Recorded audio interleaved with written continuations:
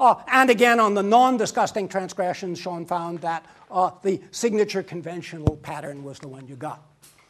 Well, I'm inclined to think that Nichols' data adds to the mounting evidence against 2B there. That is to say, it shows that non-harm rights and justice conventional etiquette transgressions don't evoke the signature conventional response pattern.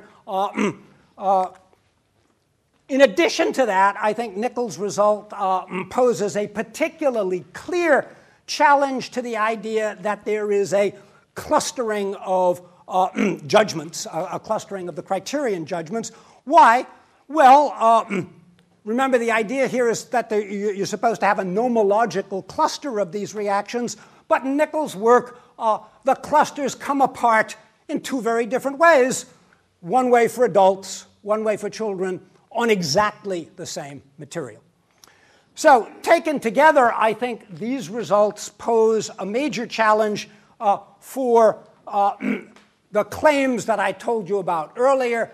Clustering, non-harm gives you the signature pattern, pancultural, okay? And I also think that this is just the tip of the iceberg. Part of the iceberg is in the literature. As I say, Gabinich 15 years ago, 12 years ago, cites 20 articles that offer counterexamples. But it's also the tip of the iceberg for a different reason, namely that the people using the moral conventional task until very, very recently have, for a variety of perfectly good reasons, only looked at a very narrow range of non-harm or non-harm rights and justice transgressions. And what I'm betting, and I'm actually trying to put my money where my mouth is, we're exploring this in some ongoing work, but what I'm betting is that if one looked at a wider range of non-harm justice and rights violations in the appropriate communities around the world, we'd find that that generalization, non-harm guys get signature patterns, would be massively disconfirmed. Like what? Well, nobody yet has looked at an example that John Haidt made famous in another context, namely sibling incest.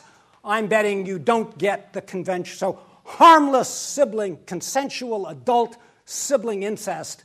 Anybody wants to bet a good bottle of wine that you get the moral response, that you get the conventional response on those, just line up after break, and I'll take you on one by one. All right, something where there is some evidence, and we can talk about this in the discussion if you want. Indeed, Turiel and some of his followers have published some evidence on this. What about homosexuality? For example, for the 50% of Americans who in poll after poll claim that homosexuality is morally wrong, or taboo violations in traditional societies where taboos are taken seriously. For example, transgressions like reacting improperly to polluting acts, not being purified after being touched by a low-caste person. Again, I'm betting that you do not get the signature conventional pattern there, and we're working on it. Okay, but there's one generalization that hasn't been addressed yet. What about that one that I unhappily called C12A? Namely, just to remind you what it says is that transgressions involving harm evoke, or justice or rights, evoke the signature moral pattern. Well, in collaboration with Dan Kelly, who is a co-author on the remainder of this stuff, we did a literature search.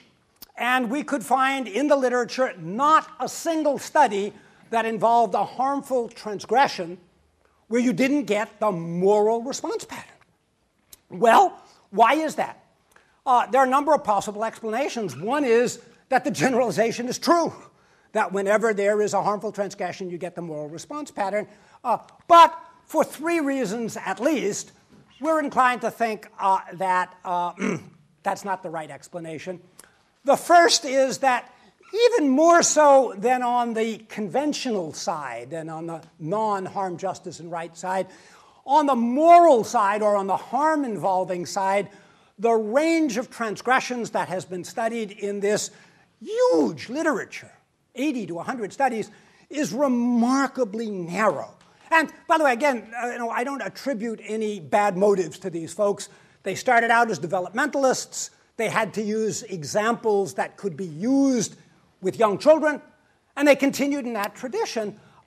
But what you find when you look at the literature is that all, literally so far as I can tell, with the one exception that we did that I'll tell you about in a moment, all of the transgressions were what we've called schoolyard transgressions, things, that is to say, things you could see in a schoolyard and that a kid would understand, like pulling hair or pushing somebody off a swing.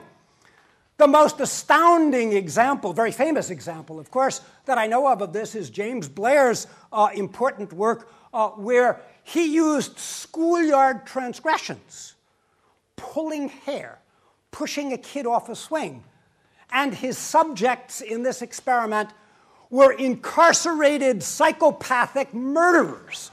One might think that a wider range of transgressions would be interesting to explore when you've got this exquisite and delightful class of participants who, by the way, aren't going anywhere, right? All right. So that's one reason, very narrow range of examples. Second, there are a bunch of philosophical views in the literature. Bernard Williams famously defended what he called the relativism of distance. Gil Harman has defended a very sophisticated version of moral relativism. They disagree on many things, but what they agree on is that there are many rules, many moral rules that people accept in their own lives and for their own culture, which they nonetheless do not generalize to other cultures or other historical periods, including rules that govern actions that are clearly harmful, like some of the examples from Williams or Harman, slavery, or corporal punishment, or treating women as chattel. And the third reason we had to be skeptical was the public discussion in the United States and elsewhere surrounding things like the prison camp, as it were, at Guantanamo Bay, where it certainly looks like, if you read the blogosphere or the public press, that a significant number of people don't consider rules prohibiting harmful treatment to be authority independent, although, of course, the Turiel view says they should. Well, to explore these, to look a little bit outside the box, to get out of the schoolyard transgressions, Dan Kelly and I joined forces with Dan Fessler, a brilliant young anthropologist at UCLA, and a couple of his students, and we ran a web-based experiment in which participants were asked about a number of transgressions that fit this unexplored category.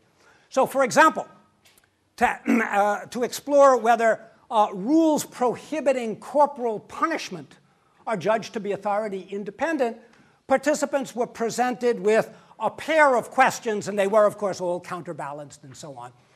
So here's one. It's against the law for teachers to spank students.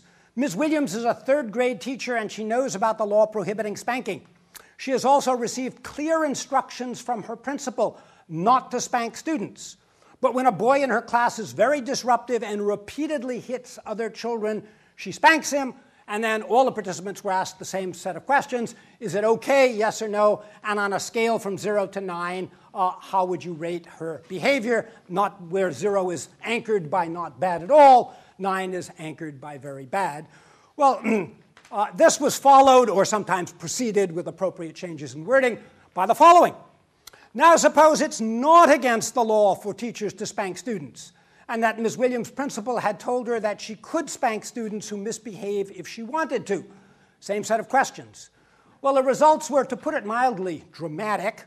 8% said it's okay to spank in response to the first question, where it's prohibited by authority. 48% say it's okay to spank where it's not prohibited. And I do call your attention to that, which is a number you don't often see. Our N in this experiment was 1,645. We had, there may be lots wrong with our experiments, but the sample size isn't one of them.